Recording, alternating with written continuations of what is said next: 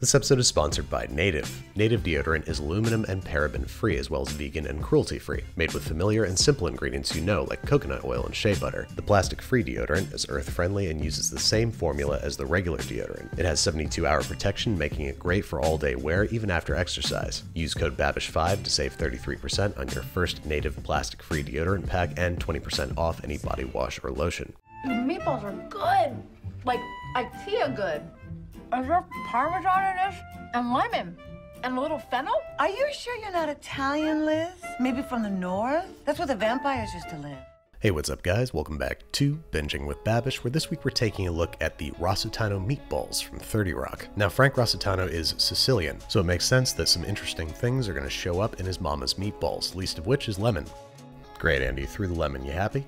So one of the first big questions I had about meatballs was, is it worth grinding your own meat? Obviously, it's going to give you better control over flavor, fat content, and quality, but I've never done it and there are very few recipes that do. So I'm grinding up equal parts beef chuck and pork and veal shoulder. And then alternately, I'm using 1 pound of each meat's pre-ground grocery store equivalent. Same panade, same seasonings, same method for all intents and purposes. Now before tasting anything, the first difference showed up post-fry. The store ground meat, which has been more thoroughly ground, better held its shape, while the home ground stuff kind of cracked. At first that might seem like a bad thing, but they still held their shape, and I think cracked in the first place due to their higher moisture content and more tender texture. That being said, they were almost identical otherwise. As long as you start with high quality meat, you're going to end up with a high quality ball. And just as important as the meat is the panade, traditionally a mixture of stale bread or breadcrumbs and milk. Now your meat might obviously be important, but the panade is what brings the moisture and flavor to the ball. So I'm going to try to absolutely max out this mixture on fat and flavor, starting with 4 pieces of white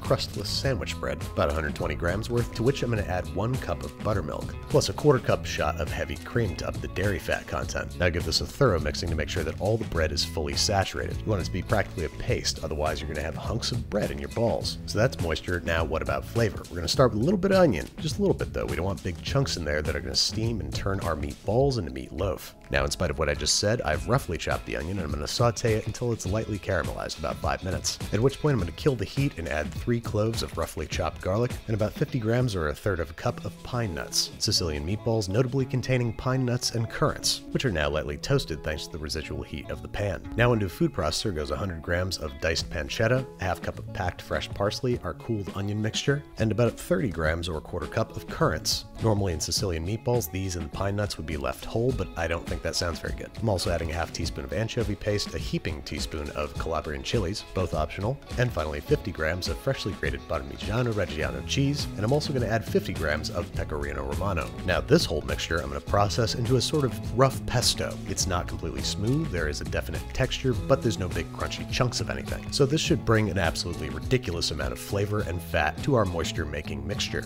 Adding that plus 2 teaspoons of kosher salt, a few twists of freshly ground black pepper, a teaspoon of dried oregano, and a whole egg for structure. But again, the name of the game here is fat, so I'm also going to add a lone egg yolk, which will hopefully bring a little extra richness. Now along with parm, Liz detected fennel in the meatballs, along with her namesake, lemon, which as you can see, I wasn't kidding, that was my last lemon, and now that I'm back from the grocery store, I can add 1 teaspoon freshly cracked fennel and the zest of 1 lemon. Now we're going to mix all this stuff into our panade until it's completely smooth, because once we add the meat, we don't want to overwork it. I'm adding 1 pound each, store ground beef, veal, and pork. And now comes the delicate balance of working the mixture just the right amount. You want the meats and the panade evenly distributed together, so you don't have big channels of plain beef or flavor goo running through your meatballs, but not a modicum more than that, otherwise you're going to end up with tight, tough balls. Now before we form them into that self-same structure, we want to grab a little patty of our meatball farce, fry it up, and taste it for seasoning. And if my body language here is any indication, I'm very excited about these meatballs. And with that, it's time to finally form our farce into spheres, which we're going to do with wetted hands to prevent meaty finger syndrome. First, I'm going to form what I think is my ideal sized ball. I got this whole tray on a scale so I can measure each out to the same weight. These guys clock in at 125 grams each. You can go bigger or smaller as you desire. Now I'm going to roast them in a 425°F convection oven. I cranked on the broiler right at the end for a little extra color until the meatballs register 150°F at their thickest point, which might sound a little low, but we're going to finish cooking them in the sauce. So I'm constructing a very basic tomato tomato sauce in my very biggest fry pan. If you want to see how to make a basic tomato sauce, click the link in the upper right hand corner right now, but I'm keeping it simple and short cooked because I like a bright contrast between my sauce and my balls. Yes, I am having a lot of fun saying that. I'm cooking it in such a wide pan, both so more water evaporates and the sauce concentrates more quickly, but also so that when it comes time to drop in our still very tender, half-cooked balls, we don't have to play meatball shuffle trying to get them all submerged in the sauce. Yeah, this guy can go right in the center. That's still symmetrical, right? I'm spooning sauce over top and simmering this guy for like 10 minutes max. We want the balls to gently come up to 165 Fahrenheit and no further. Serve it up with a little sauce, some freshly grated cheese, and scattered herbs. Now I want a good, clean cross-section, so I'm going to use my very sharpest Babish knife, now available at Sam's Club, which is cool, so we can take a look at our meatball structure. Looks pretty smooth and consistent, not too tight, and these things are juicy in a way that I can only show you like this. We loaded them up with so many different fats and flavors, and while I only took loose inspiration from the show, I'm really glad I did, because these things are my meatball masterclass. 2 times over, members of the Clean Plate Club, and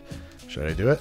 Yeah, okay. Licked Plate Club, that's a first. Gross. Thanks to Native for sponsoring today's episode. Take care of yourself with Native's 100% plastic-free deodorant. It's the same aluminum-free deodorant you love, now available in more sustainable packaging. Choose from a variety of scents like my personal favorite, charcoal, or citrus and herbal musk. Head to the link in my description and use code BABISH5 to get your first Native plastic-free deodorant pack for $26, normally $39, and get 20% off any body wash or lotion.